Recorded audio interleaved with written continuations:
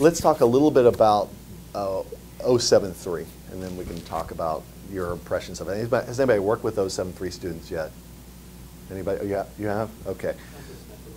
Okay, so I realize that perhaps we haven't done a good job of telling you what 073 is, and I'm not going to pull up the PowerPoint slide because I'm just going to tell you about it. It'll take too long.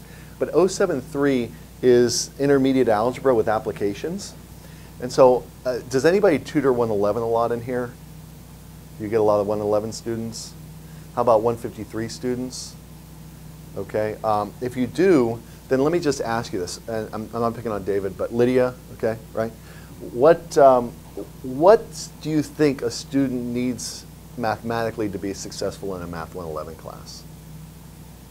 Like, I mean, what are some things that would be useful? I mean, I'm putting you on the spot, but is there something that comes to mind from previous classes? Like, what do you think what the follow-through might be? And I assume that all of you are pretty used to, I mean, pretty comfortable with what is in 083, right? You understand what's involved in 083. Probably a tutor that more than anything else, 083. But Lydia, what do you think? It's hard to say because it seems like a lot of 111 isn't related to anything that's not in 083. That's what we noticed. That's what we noticed. Yet 083 was a prerequisite for 111. The same thing is true of 153. I've taught all of those. I've taught 153 for a long time, 111 for a long time, and 083 for a long time. And it just didn't seem to make sense that a student had to complete the square.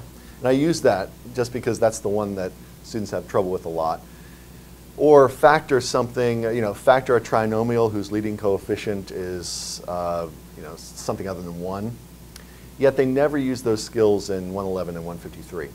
Now, I believe as a mathematician that the reason that they have to pass 083 is not so that they can apply what they've learned in 083. It's to guarantee a certain level of mathematical sophistication before they move on to college credit.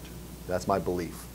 However, I think certain students need a more practical approach to their mathematical direction. What I mean by that is they need to understand how it's going to apply. Okay, and I would like it to be that I tell you that it's important and you do it. Like, that's the way it was for me. Somebody told me this was important, I just did it, and I didn't say, why do I need to know this, right? So we decided that with all these problems, the problem being, if you passed 083, it didn't necessarily prepare you well for 111 and 153 because there are a lot of projects there. It's a whole different kind of math.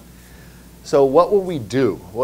If we could design a course that would be a prerequisite for 111, 153, what would we want to be in that course? What would we want the students to be able to do? Well, we need some mathematical sophistication.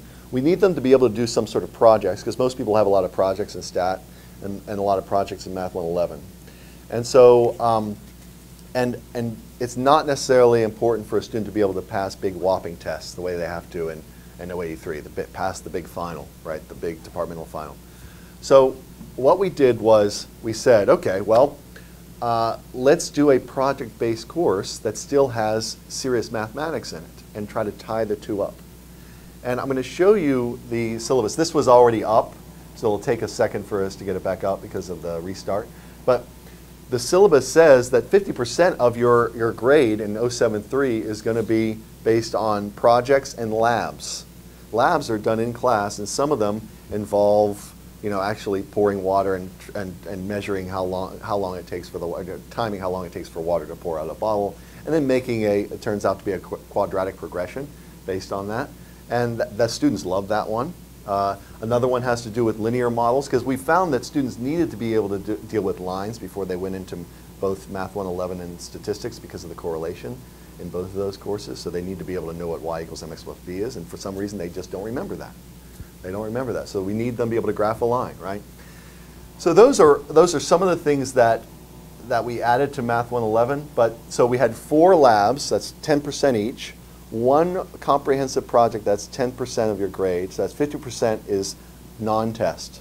10% homework, usually we use homework quizzes, okay? Quizzes based on the homework. And then 20% for a midterm, 20% for the final. The final is not cumulative. And the midterm is, of course, just the midterm of what you've done up to the midterm, and then the final is what you've done between the midterm and the final, okay? So that seemed to be a nice approach to this. especially when the students see that we're actually going to do some applied mathematics. Now, here's the problem. Does anybody know anything about applied mathematics? They're like, well, everybody says, I love applied mathematics. That's what we should do. All the other departments, they're talking about how we should be applying our mathematics. Does anybody know the problem with that? Does anybody guess what the problem with applying all your mathematics? They don't give you the formula. Real applied mathematics is tougher than moving x's around. I can teach anybody how to move x's around. That's easy. You just subtract x from both sides, move it over there, right? And then you're like, you just take the square root of both sides, get rid of that x squared, and plus or minus, that's fine. So you can teach anybody that. Whether they understand what they're doing or not, I can still teach it to you, and I can kind of get you to pass the final exam if we've had enough time together, right? I know you believe this because you do it all the time.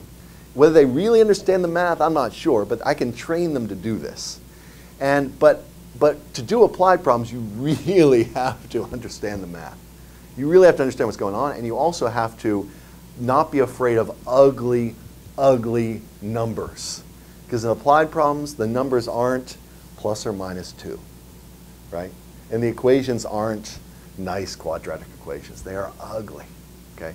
And so we had to get around that idea because although everybody was saying it'll just be easy, the students will love it, it'll be easy, it won't be easy because it's hard to find a textbook that actually does applied math, yet is not too difficult that the students will run for the hills, right?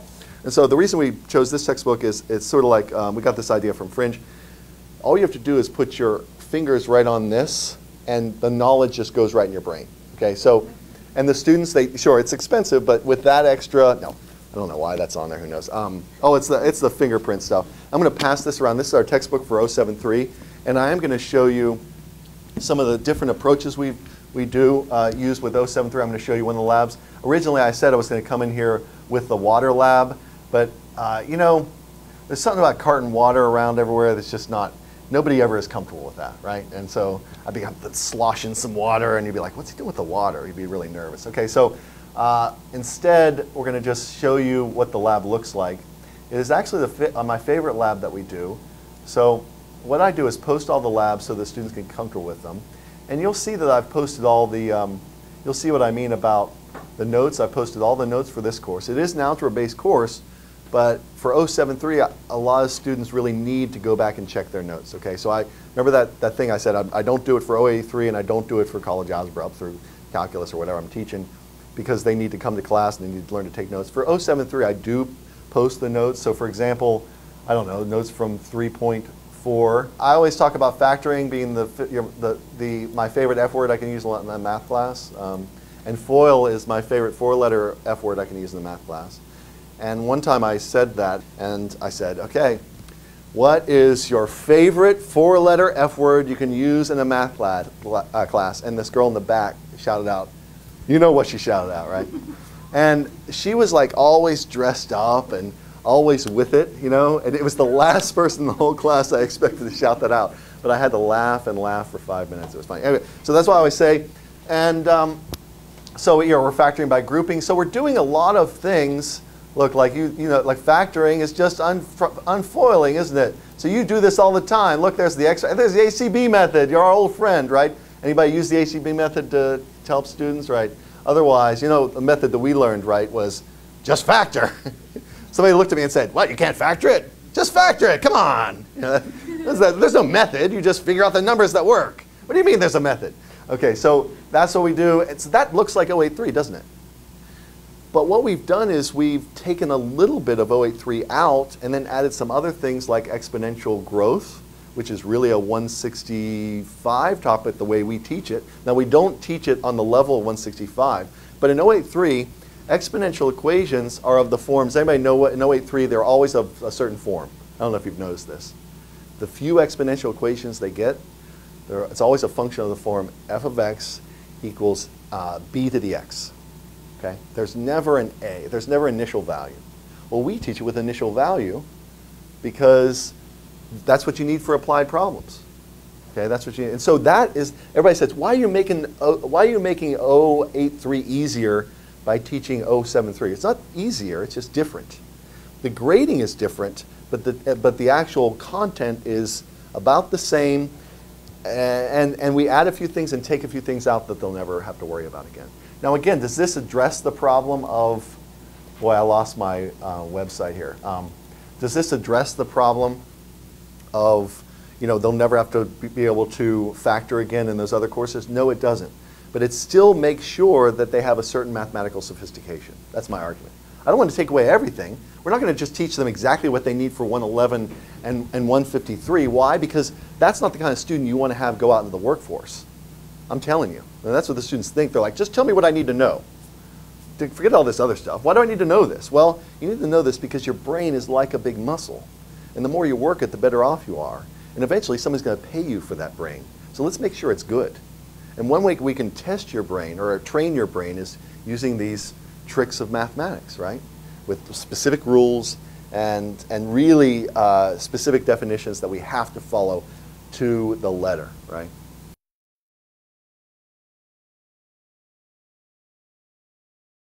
You take this is the setup right here. What a cool diagram. Okay, so you've got masking tape down the bottle, okay, 2-liter bottle, and you have a drain hole here, and you measure where you start, and every 5 seconds you mark where the water level is, okay, until it drains completely. Then you take the masking tape off and take a ruler, and then you make a graph based on the height of the water from the hole, right, over time.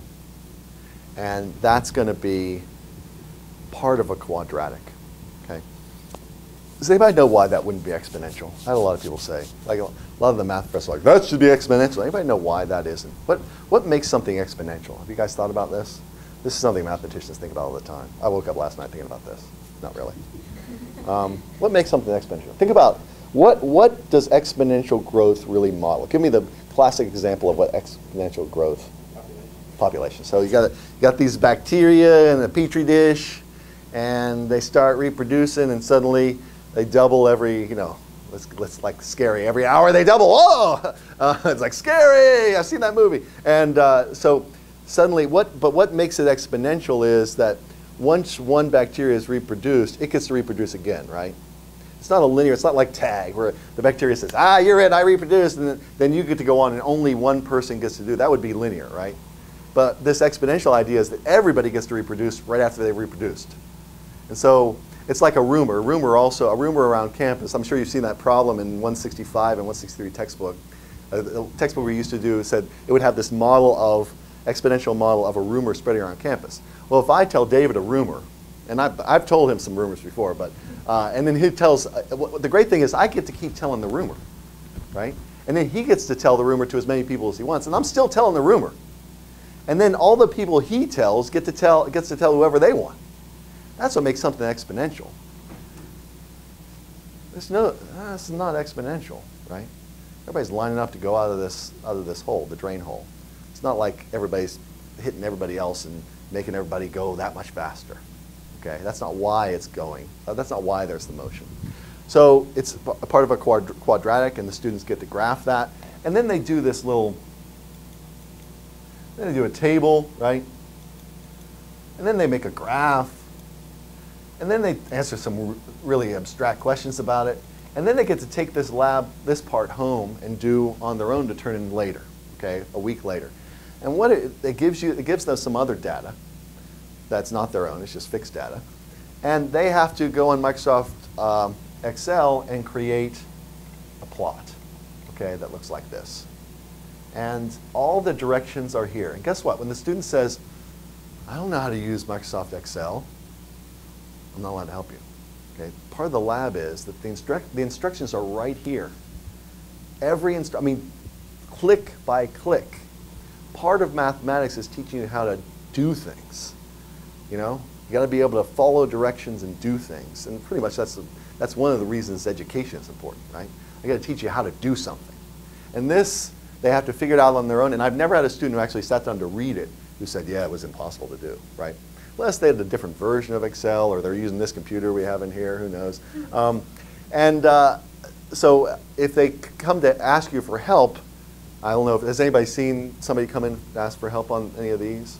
The other one I get is, well, I don't have Excel. Well, every computer in the whole college has Excel. So just go to one and then work on it for a little bit, right? So in many ways, we're actually making them do more stuff themselves than we do in 083, because in Math 111, they're a little bit more on their own. In Math 153, it's a lot on their own because of how much material they have to cover in Math 153, if it's done right. Okay. Good. Anybody have any questions on the labs or anything? 073?